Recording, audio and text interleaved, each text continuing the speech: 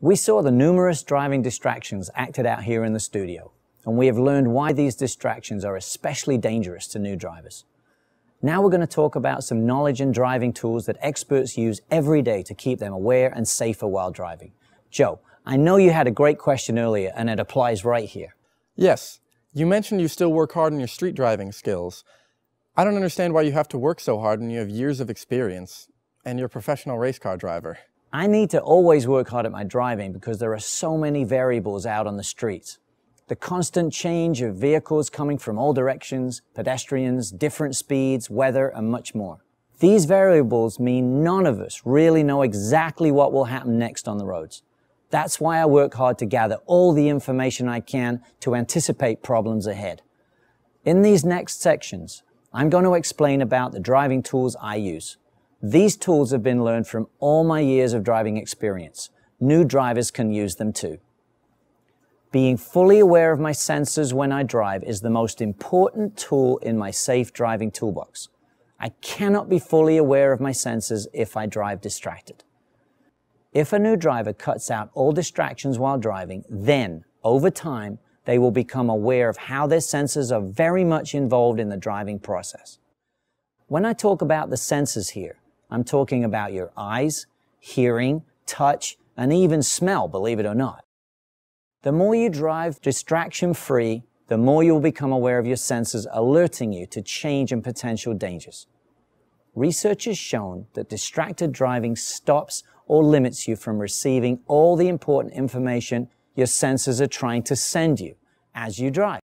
Let's look at how our senses can be involved in the driving process to help us.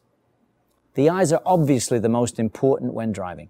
Your eyes have both central vision and the very critical peripheral vision.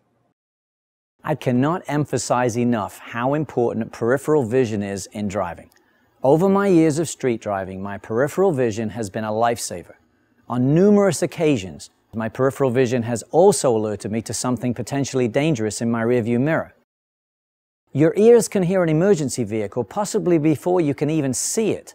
The ears are also very involved in balance and can help you sense when a car is in or out of control, like during an evasive maneuver or on snow and ice. The touch of your hands on your steering wheel can tell you if you have an underinflated tire or a wheel alignment problem. The touch of your feet on the pedals obviously controls acceleration and braking, but can also transmit problems like worn-out brakes. New drivers, no, all drivers, you have to know when something is different or changing with your vehicle. If you feel something is different or may have changed in the steering or brakes, for instance, call your car dealer. Your nose can help you too when driving. On a freeway, many times my early awareness of smell has alerted me to burning rubber from a shredded truck tire. This smell can often mean sudden slowdowns ahead or cars suddenly swerving around to miss big chunks of the tire.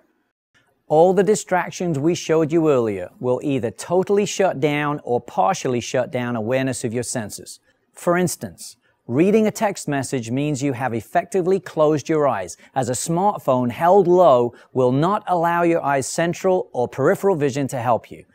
Looking at a passenger means your eyes are also effectively closed, as they are not looking ahead. Changing a CD or programming a GPS system while moving causes the same problems.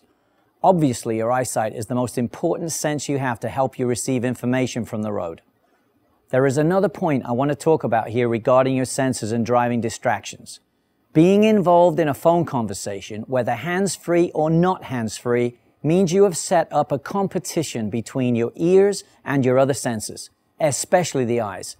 I'll explain further. As the driver, if you are in a phone conversation or conversation with a passenger, then you are obviously listening to that person.